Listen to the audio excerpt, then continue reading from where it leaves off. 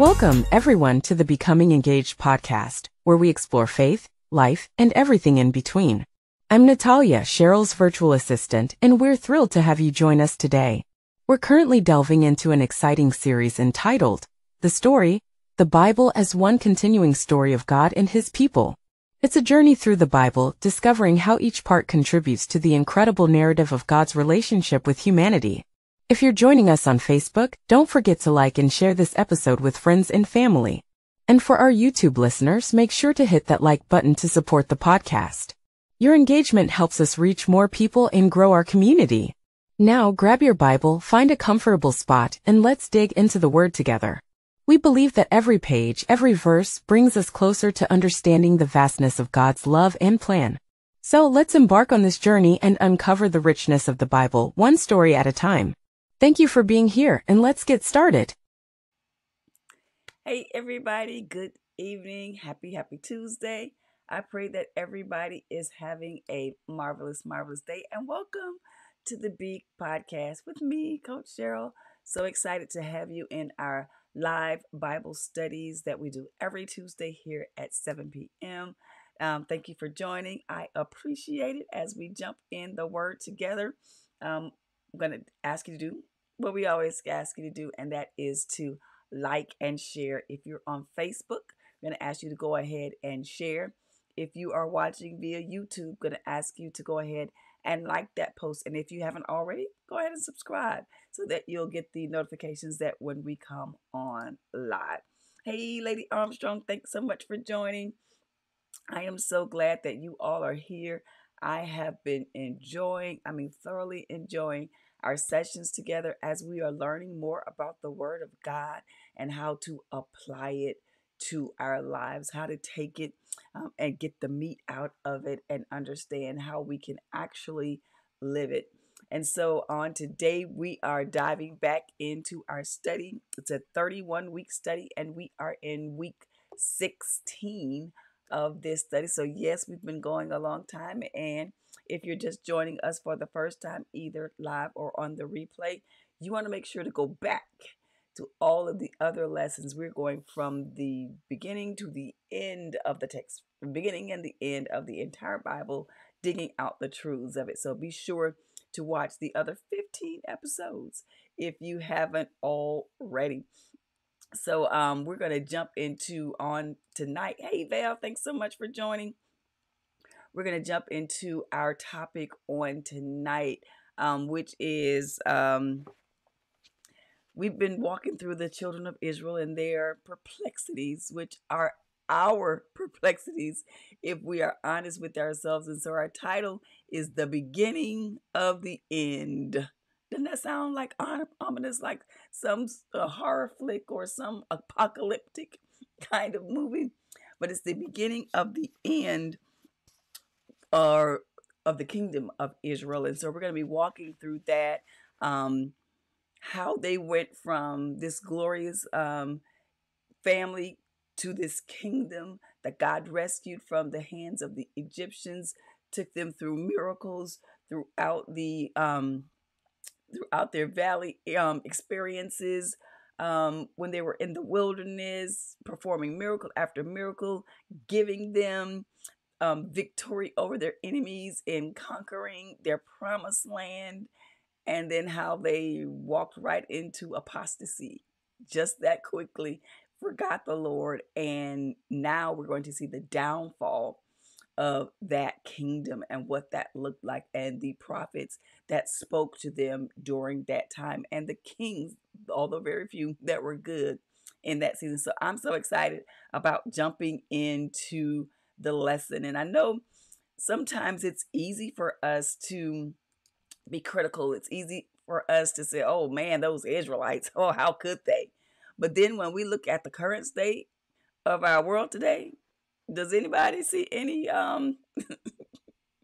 any parallels when we look at the landscape, when we watch the news, whether it is locally, whether it is regionally, whether it is nationally, whether it is internationally? Turmoil is everywhere, and we look like the Israelites on so many fronts, and even in our own personal lives. I don't know about you, but sometimes I see a little Israelite in me, where I don't always believe or receive the word of the Lord, even though He's come through for me so many times. If I'm by myself, or if anybody else has ever felt like that, let me know in the comments. Let me know I'm not alone, that you have a little Israelite in you too. But let's go ahead. Um, as always, we will jump into our trivia, and then we'll jump into our lesson for tonight. So if y'all are ready for trivia, say ready in the comments, and we will jump into this trivia. All righty. Let's dive in. Let's see. I don't see any readies in the comments. Y'all ready for trivia? Y'all ready? Y'all know this history lesson we're about to embark on? Let me know in the comments, and we're going to dive into our first trivia question. Thank you, Lady Armstrong, for letting me know. Let me not feel like I'm all alone. I'm I'm not by myself. And thank you, Val says we are ready. Let's hit this trivia. Let's get it going. All right, so let's jump into our trivia lesson, our trivia questions. Our first question says, and this is King, says, how did Hezekiah respond when the Assyrians threatened to attack him? Was it A, he assembled all the fighting men of Israel over the age of 20? Is it B, he went up to the temple of the Lord to pray? Is it C, he sent word to the king of Cush to come to their aid? Or is it D, he made a peace treaty with King, and y'all, I'm going to pronounce this the way I've heard it, so maybe it's right and maybe it's wrong, Sennacherib. If y'all know if it's different, let me know. Help a sister out. To spare his people. So let me know if it's A, B, C, or D. Did he assemble all the fighting men over 20 for aid? Was it B, he went up to the temple to pray? Was it C, he sent word to the king of Cush to come to their aid?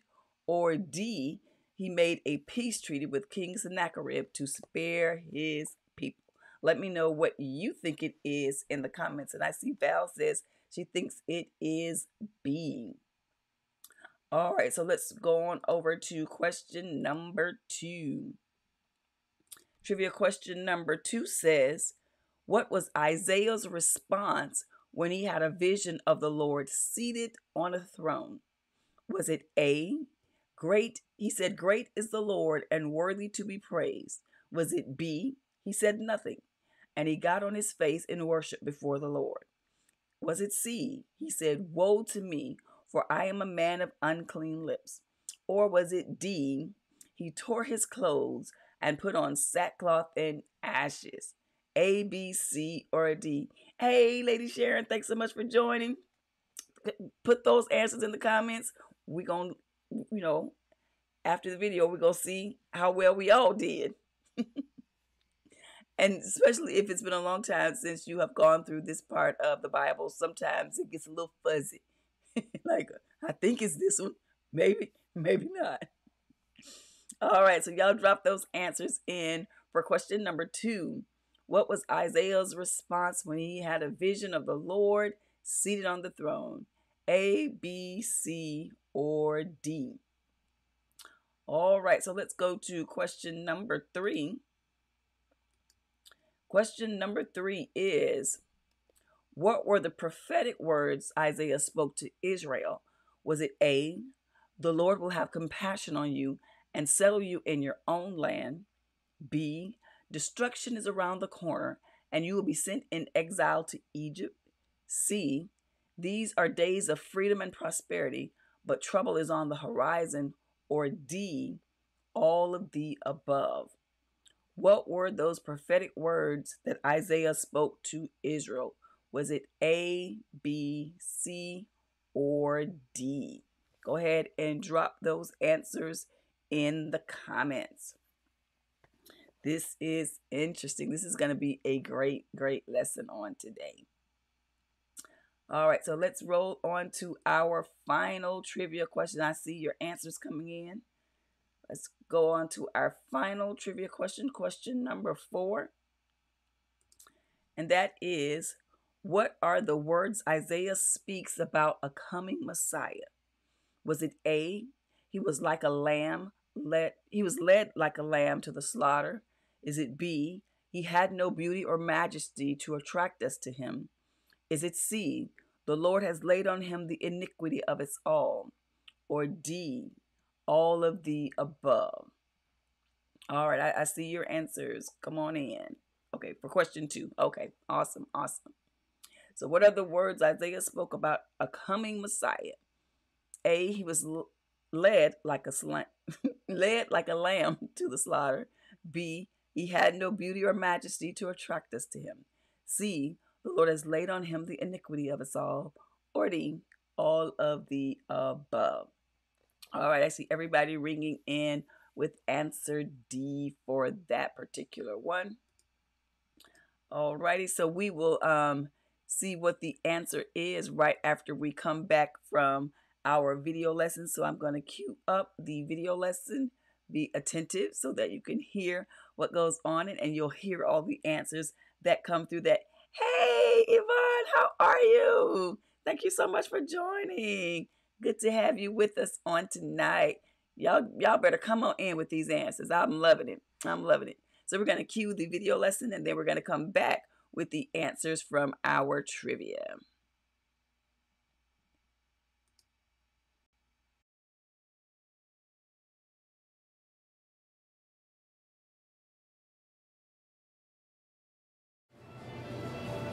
This is your story. This is my story. But most of all, this is the greatest story ever told. This is God's story.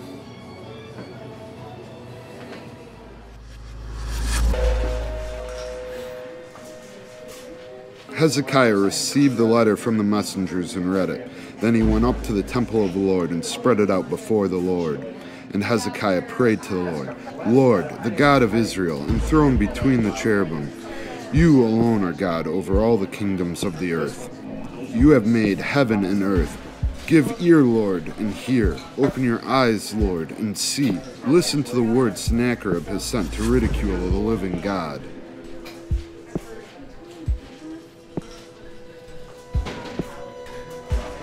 It is true, Lord, that Assyrian kings have laid waste to these nations and their lands. They have thrown their gods into the fire and destroyed them, for they were not gods, but only wood and stone fashioned by human hands. Now, Lord, our God, deliver us from his hand, so that all the kingdoms of the earth may know that you alone, Lord, are God. That night the angel of the Lord went out and put to death 185,000 in the Assyrian camp.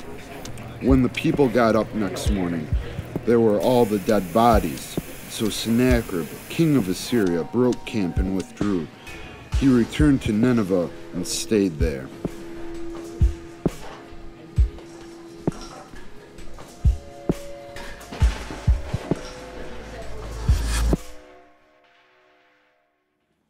Back one morning in January of 2009, I got up, got some coffee, and turned on the television. It was on the Today Show. They were doing a special on George Washington on the same week newly elected President Obama took oath of office.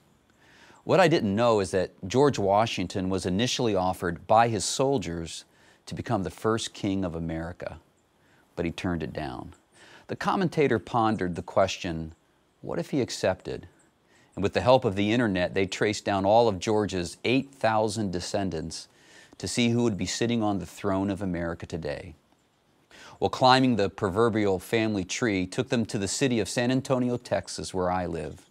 The television screens panned into a local Burger King, and there was Paul Washington asking for his order to be king-sized.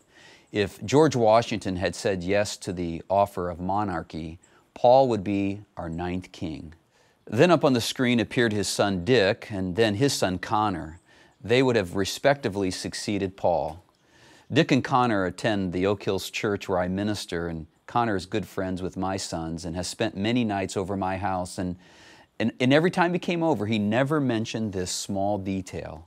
I have to tell you, if this were my story, it'd be the first thing you know about me. Hello, my name is Randy Washington, and I'm a direct descendant of George Washington. Here, kiss my ring. As I chatted with the family on why their Uncle George passed on the offer, they knew the answer. George Washington refused to become the king during a time when the Revolutionary War motto was, "No king but King Jesus." I took this quote from the Catholic Education website. In a 1774 report to King George, the governor of Boston noted, "If you ask an American who is his master, he will tell you he has none, nor any governor but Jesus Christ." The pre-war colonial committees of correspondence soon made this American motto, "No king but King Jesus." And this sentiment was carried over into the 1783 peace treaty with Great Britain, ending that war, which begins, "In the name of the most holy and undivided Trinity." As we turn our attention to our story today on the nation of Israel, whose kings have gotten them into a heap of trouble, you wonder, had the children of Israel held to a model like "no king but God," which is what God wanted, would we be reading a much different outcome to their story? I think we would have. We have learned in the previous weeks that due to the actions of King Solomon, the strong, vibrant nation of Israel is divided into two. 10 of the 12 tribes form the nation of Israel to the north, and the remaining 2 tribes, Judah and Benjamin, form the nation of Judah to the south. Between the 2 smaller, now weaker nations, there are 38 kings in all. Only 5 of them are good and follow the Lord. The other 33, quote unquote, do evil in the eyes of the Lord. We saw last week that God raised up prophets in both the north and the southern kingdoms to try to warn them, to get them back on track, but nothing seemed to work for very long. Last week we looked at the northern kingdom of Israel and how for 208 years God's prophets spoke God's pure message of truth and love, inviting them to return, but their words fell on deaf ears. As we turn to the opening chapter of 16, it's now the year 209, and we find it's the beginning of the end. Here's what the story says. The Lord warned Israel and Judah through all His prophets and seers, but they would not listen and were as stiff-necked as their ancestors, who did not trust in the Lord their God. So the people of Israel were taken from their homeland into exile in Assyria, and there they still are. God raises up a pagan nation called the Assyrians to overtake them and deport them to Assyria. These 10 tribes never reassemble again. They just blend into the pagan landscape. They are called the lost tribes of Israel. Listen to the strong words of God. The Lord was very angry with Israel and removed them from His presence. Only the tribe of Judah was left. The story makes a sudden shift down south, and we receive a breath of fresh air. The king in the south at the time of Israel's capture is King Hezekiah, and he happens to be one of the 5 good kings we mentioned. The story tells us that he did what was right in the eyes of the Lord, and that the Lord was with him. He was successful in whatever he undertook. Now the arrogant king of Assyria decides he's coming after Judah next. But Hezekiah stands up to him. I love that. The king of Assyria says to him, "On what are you basing this confidence of yours?" Now that's a good question even for us today. The king of Assyria tries to intimidate him, to scare him, and to undermine his leadership with his people. He said to them, "Do not let Hezekiah persuade you to trust in the Lord." What does Hezekiah do? Does he back down? No. Does he sharpen his sword? No. He put on his knee pads and prayed. He asked God to give them success. And God says back to him through one of the main prophets in the south, Isaiah, "God wanted me to tell you that He's got your back." Now listen to this. On one particular night, God enters into the Assyrian camp and took out 185,000 soldiers. The next morning, when the king of Assyria found out what happened, it simply says that he broke camp and withdrew. He returned to Nineveh and he stayed there. But King Hezekiah, he dies after reigning for God for 29 years, and his son Manasseh takes over. And we're told in the story, Manasseh returned Judah to evil. God comes to his prophet Isaiah and tells him to give Judah a message. God tells him that he has made a decision. He is raising up another pagan nation called the Babylonians, who will come and do to them what the Assyrians did to the northern kingdom: capture them, destroy their city, and deport them to Babylon. Now, if you've been following the story from chapter 2, this presents a real problem. It's one thing for this to happen to the northern tribes, but not Judah. God made a promise to King David about 400 years earlier that he would establish his throne forever, that the Messiah, the Anointed One, would come from David's tribe, from Judah. If Judah goes away, not only do we not have a Messiah, but God has broken his promise. Isaiah comes back to Judah and says, and I paraphrase, God is not going to have you stay in Babylon forever like he did with the northern kingdom. After a period of time, he's going to bring you back home. Not because you deserve it. You are so evil. He is doing it to keep his promise.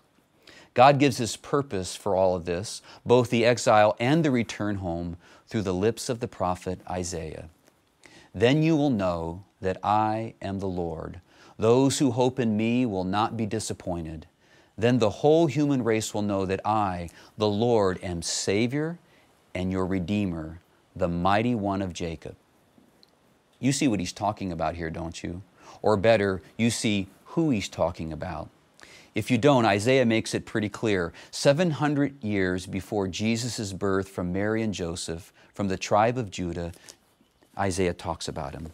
Let me read him to you. Who has believed our message, and to whom has the arm of the Lord been revealed? He grew up before him like a tender shoot, and like the root out of a dry ground. He had no beauty or majesty to attract us to him, nothing in his appearance that we should desire him. He was despised and rejected by mankind, a man of suffering and familiar with pain. Like one from whom people hide their faces, he was despised, and we held him in low esteem. Surely he took up our pain and bore our suffering. Yet we considered him punished by God, stricken by him, and afflicted. But he was pierced for our transgressions. He was crushed for our iniquities. The punishment that brought us peace was on him, and by his wounds we were healed. We all, like sheep, have gone astray. Each of us has turned to our own way, and the Lord has laid on him the iniquity of us all. Now that's a Savior. That's a Redeemer. You know, there's so much to take from this story to help us in our own stories, but I'd like to go back to that motto, no king but King Jesus. We see over and over again in the Bible, the Old Testament and the New Testament, that when we put God on the throne of our lives, we put ourselves in the best possible position for success. Jesus said in Matthew 6:33, "Seek first the kingdom of God and his righteousness, and all these things will be given to you as well." You put God first and follow him, you will find that he'll throw everything else in. I don't know about you, but for me, no king but King Jesus.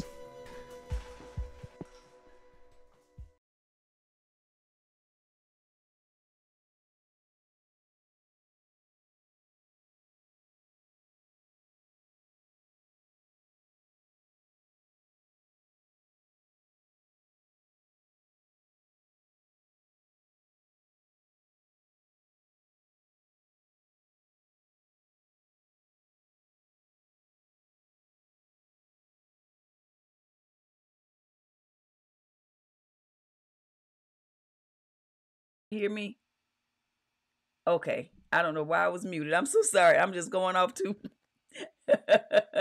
No king but King Jesus. To me, that was just so powerful. Um, and I think it's something that we should be thinking about as well. And can y'all tell me if y'all can hear me? I can see them. Y'all said it has no sound. Can y'all not hear me? Oh, you can hear me now? Okay. All righty. I don't know what happened there after I guess I came off the video. Okay. Awesome. Awesome. Talking about no king but King Jesus. I'm going to throw Valerie's comment up there so you can see what I'm talking about. No king but King Jesus, that we would put him first above any political affiliation, above any other ideology, that King Jesus, the Lord of Lords, the King of Kings, would be on our hearts and on our minds, that we would be more kingdom focused than we are governmentally focused, that he would rule every aspect of our lives, that he would drive our decisions, that he would drive our theology, that he would drive every area of our lives. I love that. No king but King Jesus. That should be all of our ideals, is to represent him well and to make everything reflective of that. And so let's jump back into our trivia. I hope you all are ready. We're going to go through the answers for that. So let me pull that up really quick. Our first question was, how did Hezekiah respond when the Assyrians threatened to attack him? Was it A, B, C, or D? And I know we had a couple different answers to that. And I saw, Elder Sharon, where you said that you were a little confused about the order of the questions. And so if you want to go ahead and drop those answers in now that you can see the order. How did Hezekiah respond when the Assyrians threatened to attack him? And the answer to this one is B. He went up to the temple of the Lord to pray.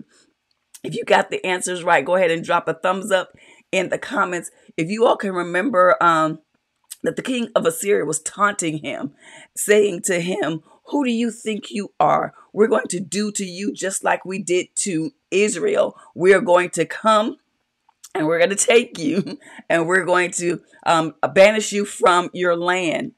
And so remember, the tribes of Israel, they were 10 tribes from the nation of Israel. And the nation of Judah was only 2 tribes. So they were a smaller nation. And here it is, the Assyrians taunting them, saying, well, who do you think you are? When we took Israel away, what do you think we're going to do to you?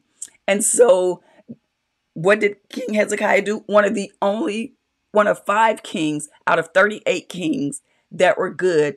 He did what any good God-fearing person would do under a threat, is he went to pray. He sought the Lord, who is his helper. And when we hear about how God helped them, the Bible tells us that they didn't even have to fight. While they were asleep at night, the Lord looked in on them and killed 185,000 of them without them ever having to lift a finger. So put a pin in that. That's going to be one of our reflections.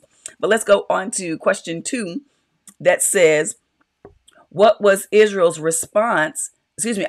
response when he had a vision of the Lord seated on the throne? Was it A, B, C, or D?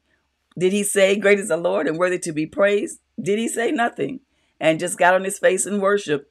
Or did he say, woe to me, for I am a man of unclean lips? Or did he tear his clothes and put on sackcloth and ashes? And the answer to this one was C. He said, woe to me, for I am a man of unclean lips. And that's when the angel came and took that stone from the fire and touched his lips with it. Okay, I was about to go deep into that, but we're just going to leave it there. If you got that one right, go ahead and drop a thumbs up. I see thumbs up, and I see Elder Sharon B for 1. All right, I see you. So let's go on to question number 3. Let's jump to the question for that. And it says, what were the prophetic words Isaiah spoke to Israel? Was it A, the Lord will have compassion on you and settle you in your own land? Was it B, destruction is around the corner and you will be sent into exile in Egypt? Was it C, these are days of freedom and prosperity, but trouble is on the horizon? Or was it D, all of the above. And the answer for this one is A. The Lord will have compassion on you and settle you in your own land. That even though they were going to be exiled by the Babylonians, that God was going to bring them back to Israel and settle them back. He is going to have compassion on you because he had spoke a word to David saying that your throne will forever be in Judah, that your throne would forever be existed, and that the Messiah would come through you. And so despite Israel's wickedness, God's word was stronger than their sin. Now that'll preach right there. God's word. He is true to his word. And despite our shortcomings, he is going to honor what he said. All right, so that's the answer to question number 3. And so let's jump down to question number 4. Our last trivia question says, what are the words Isaiah speaks about a coming Messiah? Was it A, he was led like a lamb to the slaughter? Was it B, he had no beauty or majesty to attract us to him? Or C, the Lord laid on him the iniquity of us all? Or D, all of the above? And the answer to this question is D, all of the above. And so if you got those last two right, I forgot to say it for number 3. If you got those last two right, go ahead and do those thumbs up in the comments so we'll know that you got those right as well. All right, I'm loving the thumbs up, loving the thumbs up. Oh, Sharon, she said she missed answering question number 3. What was question number 3? Let me see. Hold on. Let me get it back for you so you can at least know what it is. The prophetic words that Isaiah spoke to Israel. The answer for that one was A. The Lord will have compassion on you and settle you in your own land. That was the answer for number 3.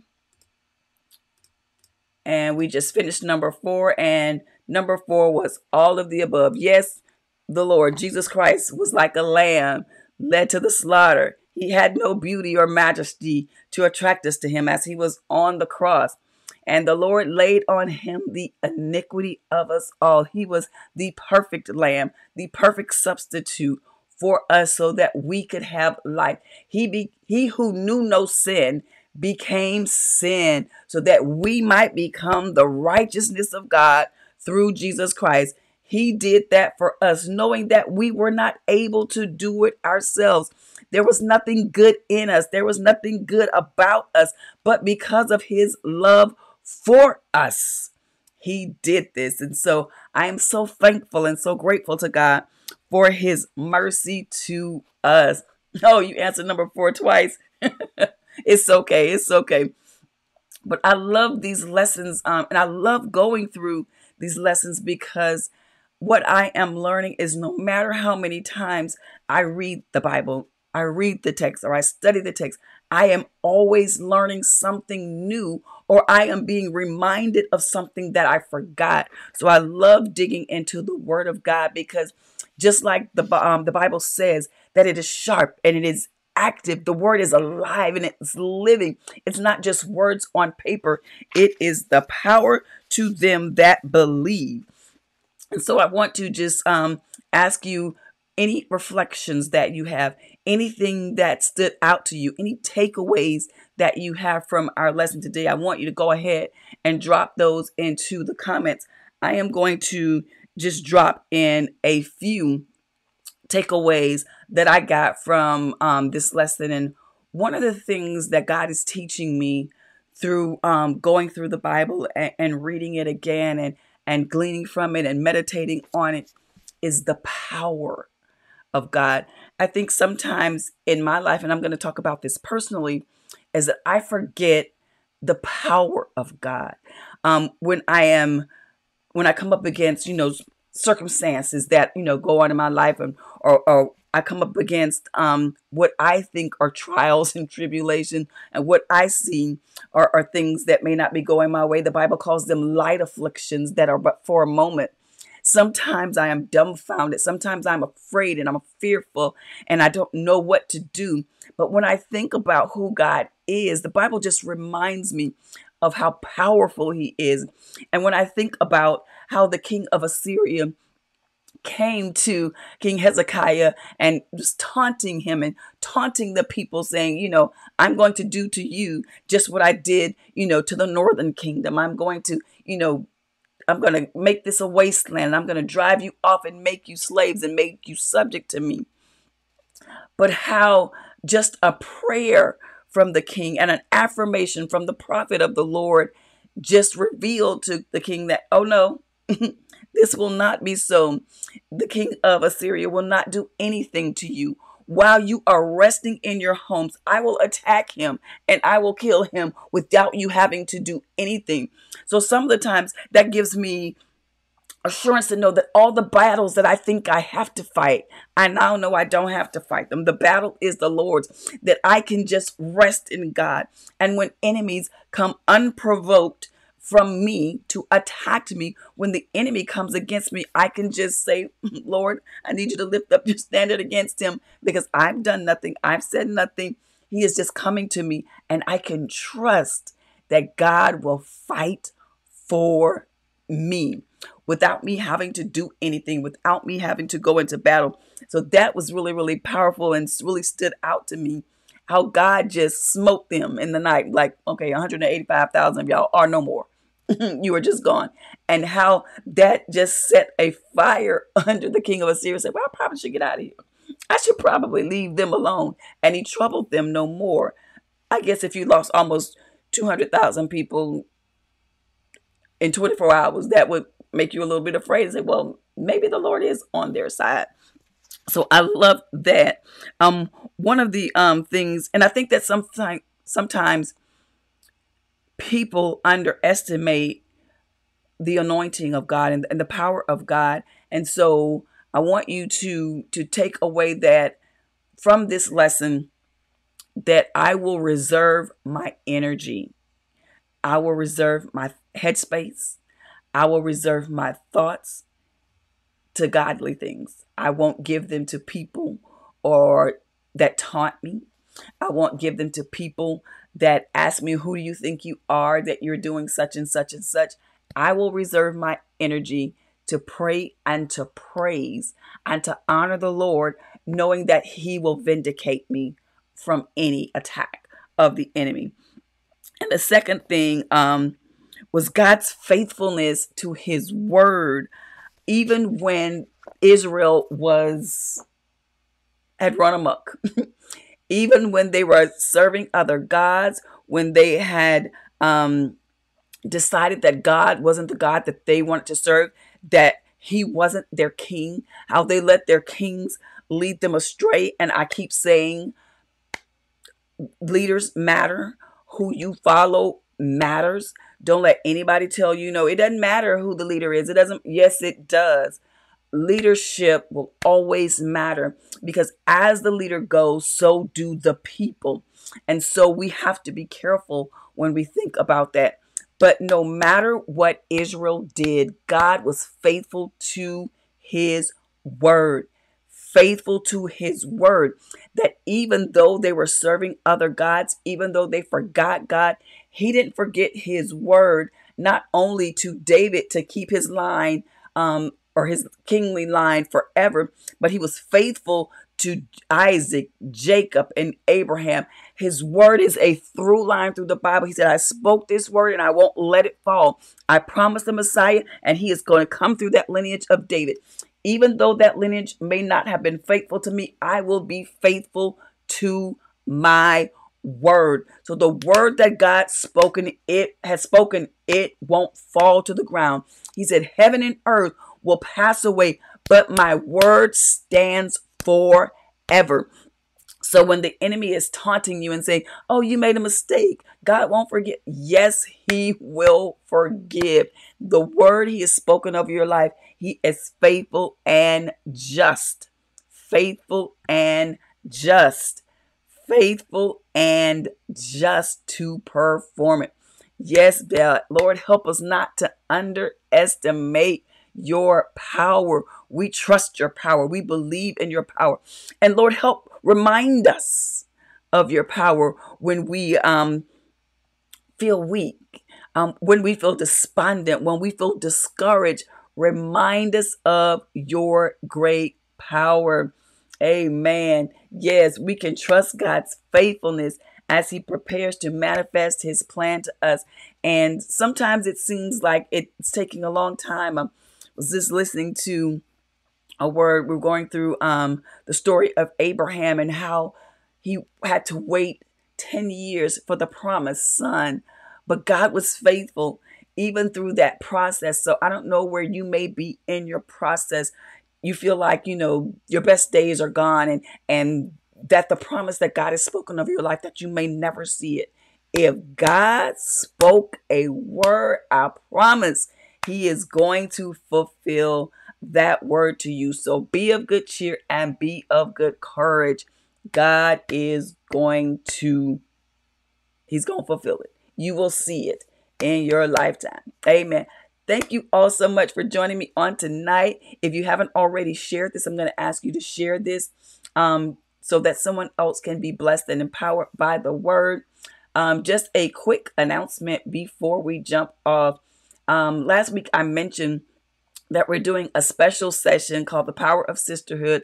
I am bringing all my sisters on, and we're going to be doing that. We were supposed to be doing it tonight, but we had a few scheduling conflicts, so we moved it to this Thursday. Those of you that are in the inner circle, meet me this Thursday on Zoom at 7:30. That's where we're going to be. And then we're going to come live at 8 o'clock on Facebook and YouTube for the general audience. They say membership has privileges. So our inner circle, we're going to be jumping on at 7:30, and then we'll invite everyone from the public to jump with us on at 8 o'clock here on Facebook and on YouTube. So be sure to jump on. It's going to be powerful. I'm so excited that I was able to talk my sisters into joining with me. And so we're going to be talking all things family, all things what powerful sisterhood looks like. Thank you so much, Elder Sharon. I am glad that you enjoyed the lesson on tonight. I love you all with the love of the Lord, and I look forward to seeing you all Thursday night. If you can't make it Thursday night, then come back for our live Bible study on next Tuesday. God bless you all. Oh, hold up. Before we do, we have a new movement on tonight. And so I wanted to do the movement before we jump off tonight. And it simply says, everyone who comes into a relationship with God through faith in Christ belongs to the new community God is building called the church. The church is commissioned to be the presence of Christ in the lower story, telling his story by the way we live and the words we speak. Every story of the church points people to the second coming of Christ, when he will return to restore God's original vision. So we are living epistles read of men. Things we do, things we say, people are watching to see Christ in us. And so I pray that when they see me and that when they see you, they see Christ, the hope of glory. I look forward to seeing you all next week. God bless you. Welcome, brave women of faith, to a journey of transformation and empowerment. Discover the Becoming Engaged, Finding the Courage to Live series, a free 4-part masterclass uniquely designed for Christian women ready to conquer fear, embrace their God-given purpose, and live life on purpose without apology. In this exclusive series, you'll unlock the keys to living a life filled with intention, joy, and unwavering faith. Explore God's profound plan for you. Delve deep into your spiritual journey and awaken to a life where every day is lived with divine purpose. Join a community of like-minded women stepping boldly into a life of courage and conviction. This is your moment to transform, to flourish, and to live unapologetically in God's grace. Embrace the life you were meant to lead. Sign up today and step into your power, with God by your side. Sign up today at bit.ly/Becoming Engaged Masterclass. Hello, dear listeners. Thank you for tuning into the Becoming Engaged podcast. Your support means the world to us and helps keep this podcast thriving. If you enjoy our content and wish to contribute, we have 3 convenient ways for you to donate. The first one is Cashapp. It's quick, easy and user-friendly, and perfect for instant support. The second way is Venmo. It's a simple and secure way to send your contribution. And number 3, PayPal, for those who prefer a globally recognized platform. And donating is super easy. Just scan the QR code on your screen right now, and it will guide you to your preferred payment method. Every contribution, no matter the size, makes a significant impact. Thank you for your generosity and for being a part of our podcast family.